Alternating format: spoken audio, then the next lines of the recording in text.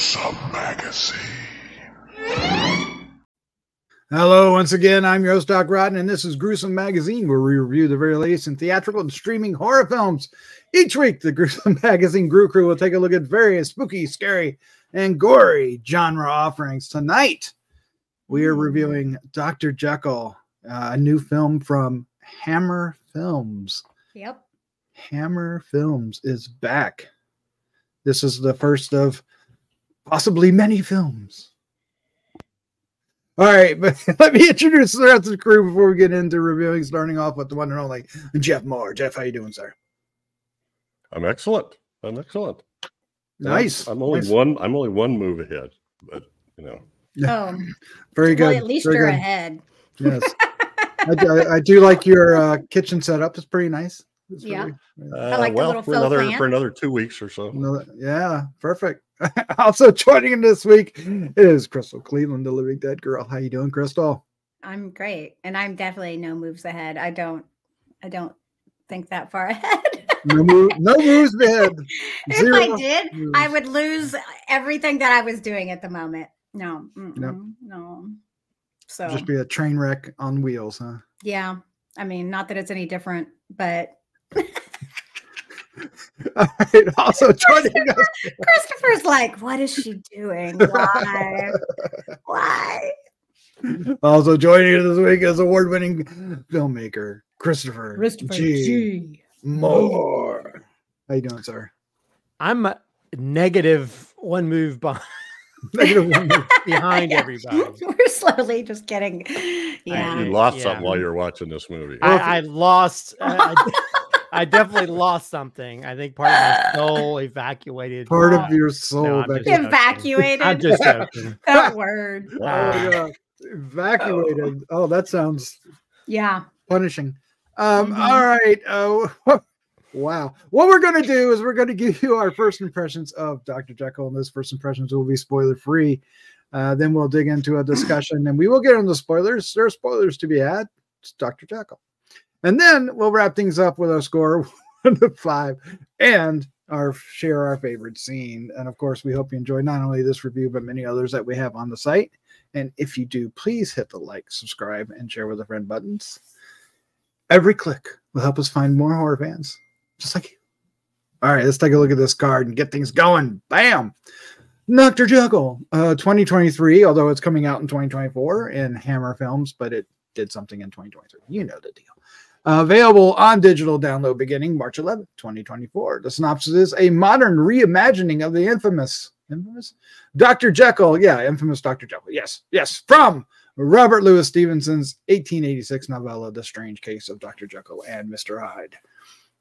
It threw me. I thought they were talking about the story. It's not infamous, but the guy is. Yes, that works. Directed by Joe Stephenson, written by Dan Kelly-Mulhern, based on the novella by Robert Louis Stevenson. The cast includes Eddie Izzard, Scott Chambers, Simon Callow, Lindsay Duncan, Jonathan Hyde, Morgan Watkins, and Robyn Cara.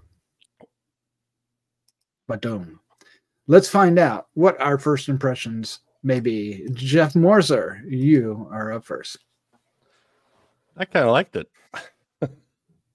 I was okay with first off, I mean, it's a totally different twist, reimagining. This is really a reimagining.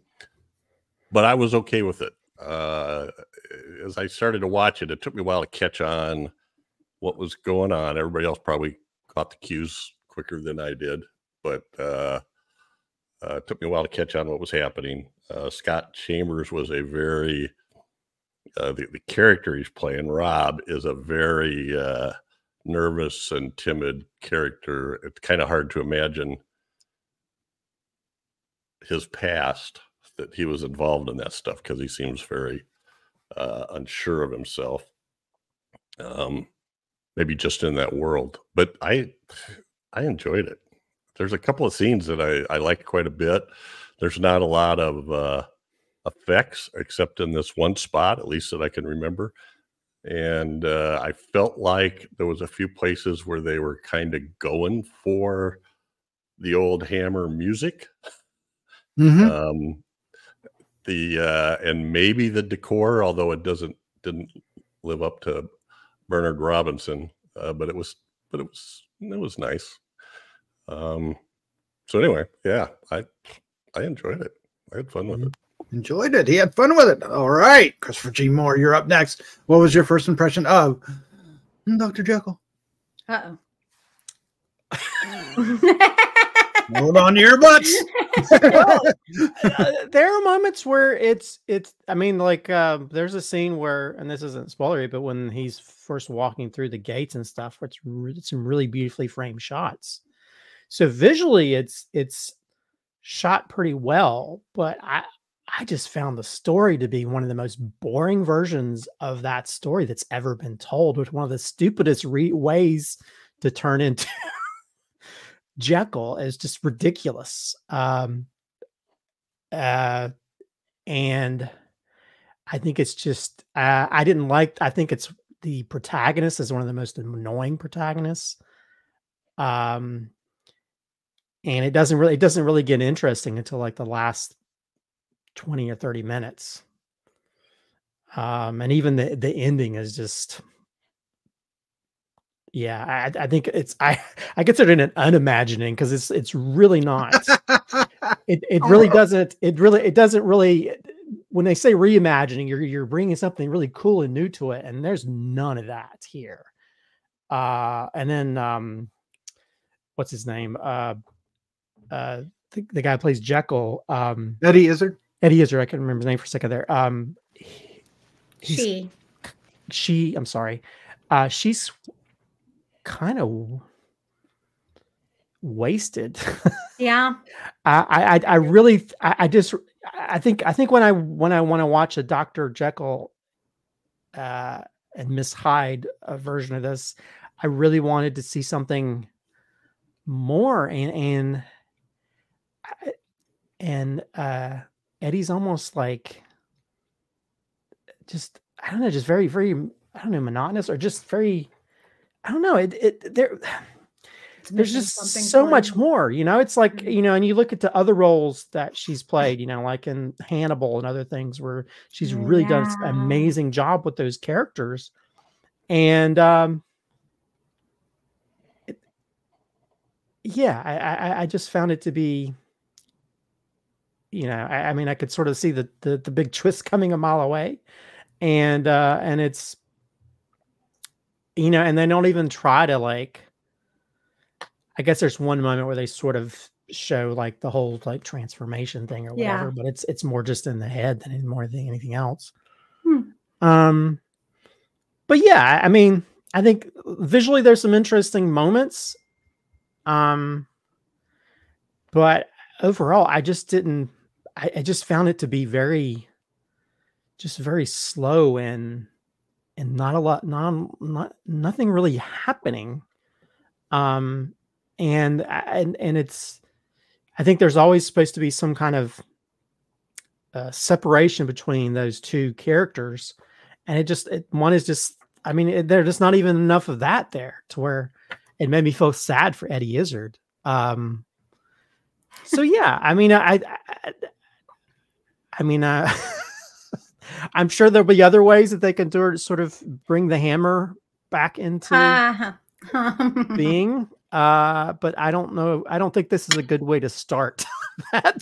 This feels. I think you might be better just watching some of the other Hammer films, because this doesn't feel like. I mean, there's elements that probably feel like what they were trying to go for, but it's missing so many elements. It feels kind of soulless. Ooh, ouch, soulless. So yeah, I mean, so anyway, I'm gonna stop yammering. I'm gonna stop hammering on. He's gonna stop yammering and start hammering. All right, Crystal, what was your first impression of Dr. Jekyll? Okay, so I do see I see how Christopher sees it. I absolutely see that. But I really enjoyed this, and I think it's very difficult to take a Hammer film, a Hammer film, and make it in modern day. And I feel like that's actually what they did. but it doesn't translate the same as it used to in cinema. And, you know, there's all these other elements to take into consideration, like color and like the film not being actually shot on film, the look, the feel, because I feel like it has a lot of those elements like a Hammer film would, but because it's modern day, it does feel slow and drags. And the story, if this Hammer story was told, you know, years ago, we would have been okay with the story. You're okay with it because you make it a lot of allowances for, you know, when movies are made and how they're made. So I see that and I do kind of appreciate it. I love Eddie Izzard and I love Lindsay. Oh my gosh, I think she's a phenomenal actress. I think she's wonderful. I do have to say Christopher is spot on with, I wish there was some sort of, as great of an actor as Eddie is, I feel like there needed to be some sort of differentiation between the two characters, you know, like maybe even just something different physically that they could have done to help kind of solidify that, because it made it, I get what they were going for. It was supposed to be more subtle, but I think that it shouldn't have been as subtle as it was. There were some moments. Yeah, it was too subtle for me. And, you know, you can only do so much as an actor, even to appropriately convey that, especially when you have certain limitations, like the walking with a cane. There's certain things that you had to always be able to do. So,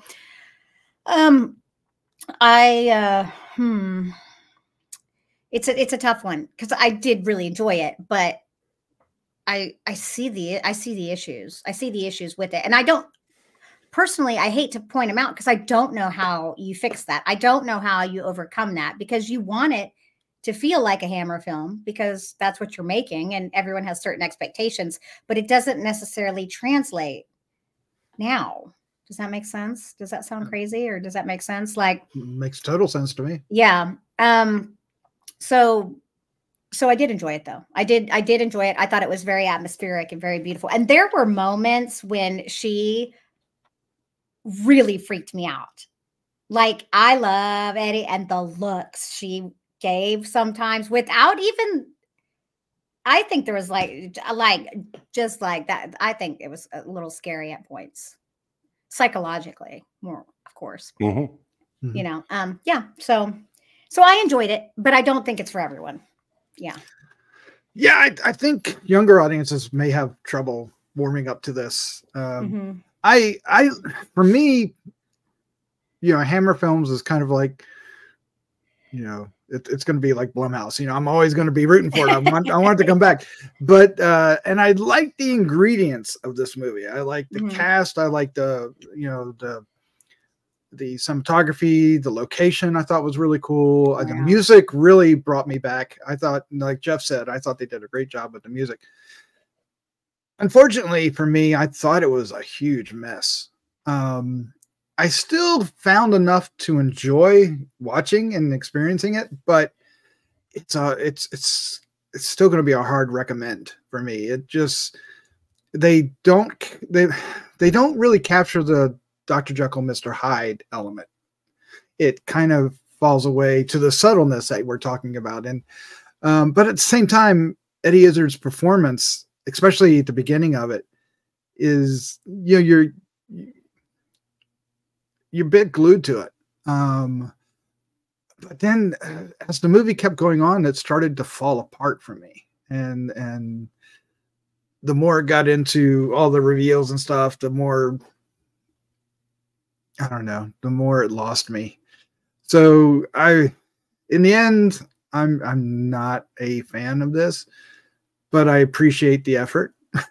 You know, it's not like they purposely stunk it up or made a bad, you know, it just, the story doesn't gel for a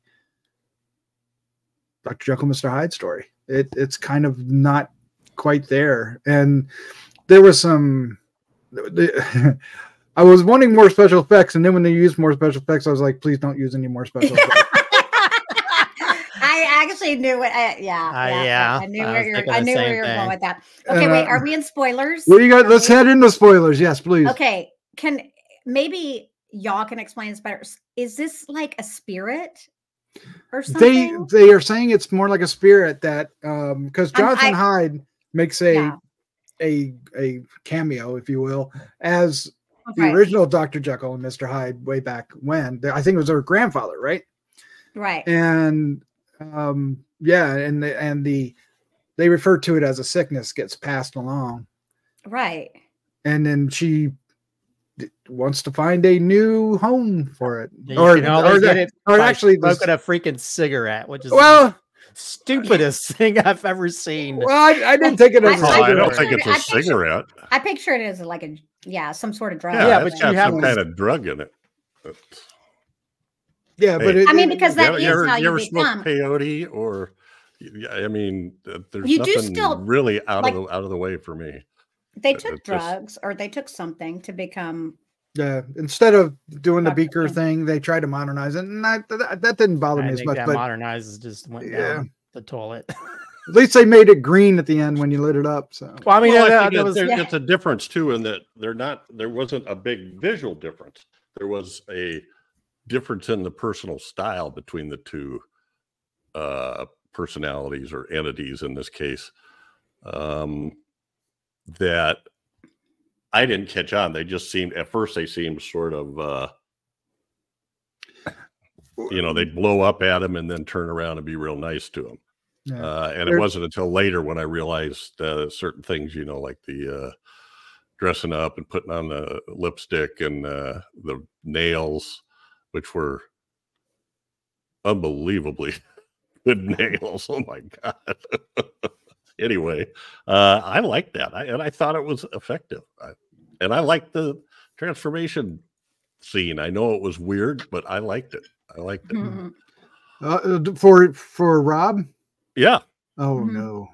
No, I loved it. I was like, oh, that hurt. That was harsh. I mean, I liked the idea. It looked terrible. I liked the idea of it, but I thought it looked great. The effects, I don't know. They look like it looked cheesy. But this is Dr. Jekyll, the unreliable narrator, right? Because it's not really him losing control, or her in this case losing control to the beast. It's more like the beast is there gaslighting us. Well, because they aren't so visually different like in the original, a lot of the earlier ones. Well, this is more of a dissociative identity disorder than Dr. Jekyll's story. Yeah. And that's the problem. That's the problem. I don't think it's a problem. It's just a different way of looking at it. Well, that's true. It is a different way, but but that's something you do in the past when you didn't have the ability to do effects and stuff. It's like, and there's it's too subtle between the two. So yeah, I mean, by the time at the end, you definitely recognize the differences between the two characters. But I will say too, the interview at the end, I did love the end. I loved. Really, I thought he did a great job. I loved the television interview. Horrible. Mm-hmm. I loved it. I found it. I was like, he was even worse than being able to pull it off. I was like, I'm done with this movie. Oh man! I was like, I don't even. I hope they don't make a sequel to it because I will. No, it was like Elon Musk ramped up. I mean, I didn't think. It was like Elon Musk does all the same shit he does, only just not as amped up. Well, then they should have got an Elon Musk to play the role. Oh my goodness, hilarious! There are like a couple of murders. You're going to have a Hammer film about Jekyll and Hyde. You're going to have a couple murders, but those didn't really reward me for watching the movie either. At least as a horror fan. Did you guys think they pulled their punches a little? Well, they didn't show it. It wasn't gory, but was this a PG-13 film? I don't think it can be a PG-13 because you have full-on cutting necks and being shot in the head. So you did see that. Okay. Oh yeah. Okay. Yeah, but it was being stabbed in the neck because a lot of the blood is how how you, if you don't show the blood being red and other things, you can get away with PG-13. But yeah, this is, even though, I mean, I felt it was still bloody. I mean, the last 20 minutes is when it gets all bloody. And they even flash back to the one woman who we kind of figured was. Yeah. But well, I guess what I'm saying is that there was no real suspense or horror to it, right? We know what's happening, but it wasn't presented in a way that made me tense at all. And then the final reveal didn't, with who was in the mask, didn't sit with me well. Well, I mean, I think the part where he has the gun to the guy's head was very tense for me. Even though you know where it's going to go. I mean, to me, that last 20 minutes or whatever, that's when it, or at least the 20 minutes involving that confrontation was only the main part that I actually enjoyed. That's when it got more interesting. And that's when we got the more full on Eddie Izzard. I kind of wish we had more of throughout.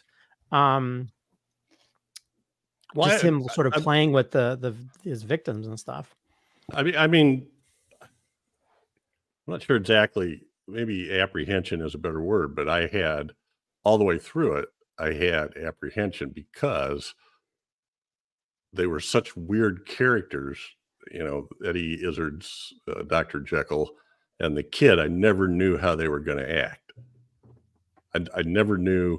Eddie Izzard said that she'd look at the camera or be on the camera and you couldn't tell what she was thinking. You didn't know if she was going to go off on him or if she was going to like it, or if, and then when she was feeding him drinks, I kept thinking there's going to be something in this drink. You know, when he jumps up from the chess game and stumbles, I thought, oh boy, she drugged him, but she didn't. But so I had that apprehension all the way through. I just felt like all the time that there was something going on beneath the surface. There was a hidden agenda, I guess, and trying to kind of figure it out and feeling for the kid, I guess. I do respect the choice that they made both Dr. Jekyll and Mr. Hyde female. That they didn't go with the. Yeah. I mean, I think Eddie was an excellent choice because she acts so well. Like, she is a killer. Like, she is scary. Like, there were like, well, I'm going to give away one of, like, probably my favorite scene, but when they showed her in the doorway watching him sleeping, smoking, I was like, I'm not kidding you. That actually jacked me up a little bit. I was like, oh God, I can't stand the idea of someone watching me sleep like that. It is somebody blowing smoke into my room. Yeah. I would have woken up. I was like, why is there smoke in my room? How would that not wake you up? Right. But the way the lighting, the way the lighting was on her too, it was really beautiful. Like, they lit her hand well and stuff. But I mean, I think even I as much as I liked it, I know it has its faults. And so that's why I'm like, yeah, I get it, you know, like, but I feel like they tried to do something really different and original, and I applaud them for that. And I think that it worked in a lot of ways. I kind of like the idea of the Dr.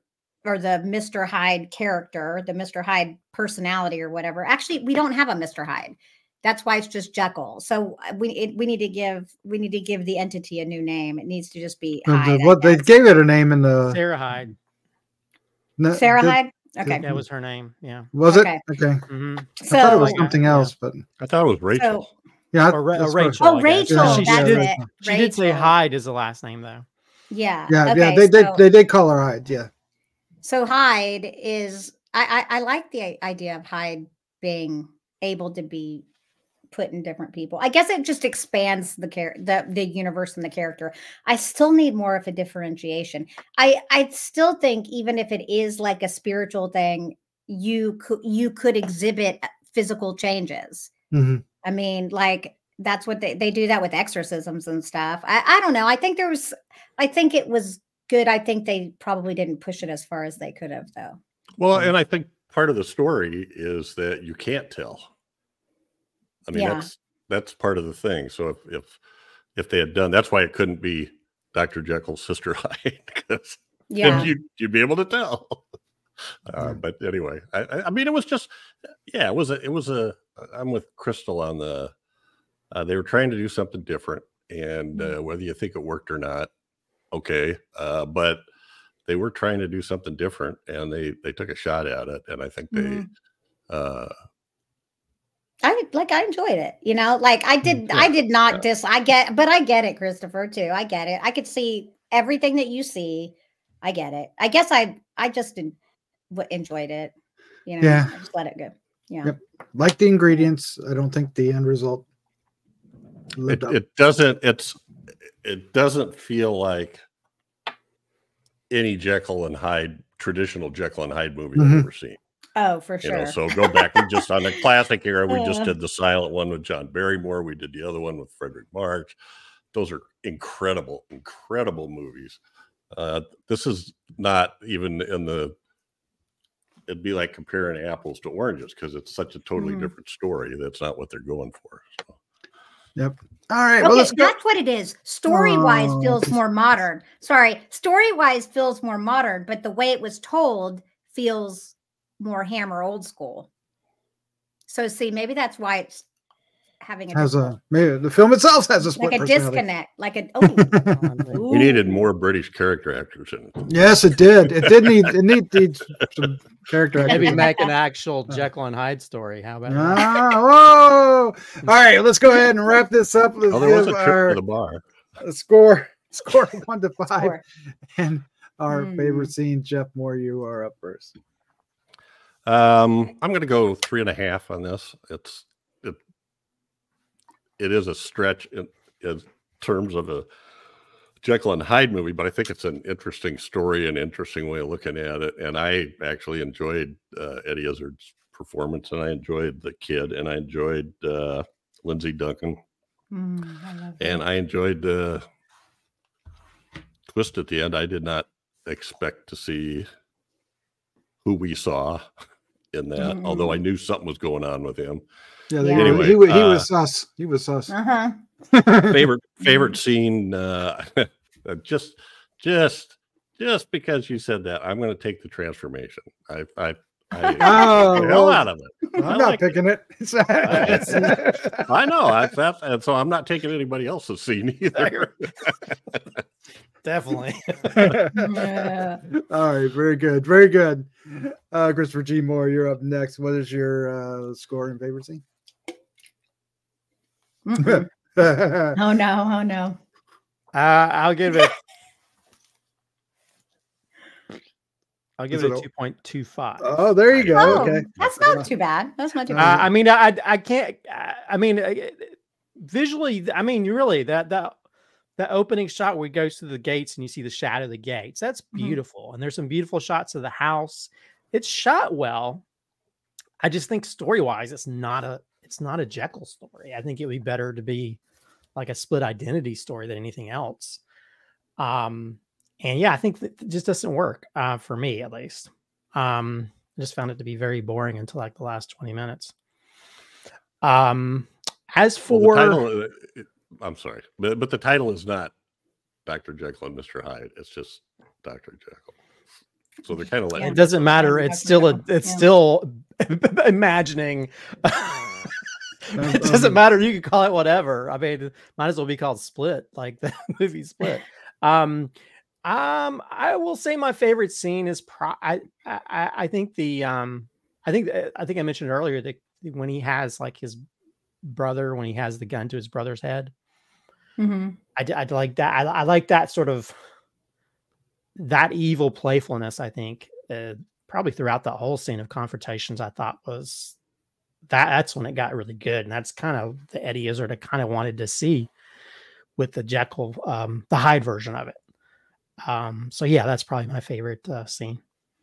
Very good. Very good. Crystal, you're up next.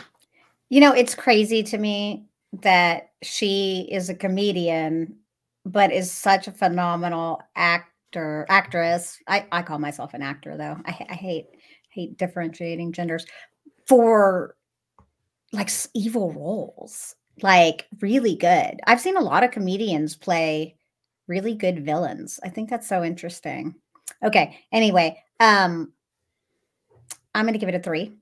And I said my favorite scene was the smoking, but I will admit that I practically cheered when the bird got it. I was. Oh yes! Oh yes! Oh my God! Peter loves you. I laughed at that. That was so, but in a positive way. I was like, yeah, I was like, oh, thank God, the bird is dead. Jesus, that bird bothered me so bad. Sorry, sorry to you birdies out there, but woof. Snuck in a secret favorite scene. All right, very well. Yeah, for me, it's a 2.5.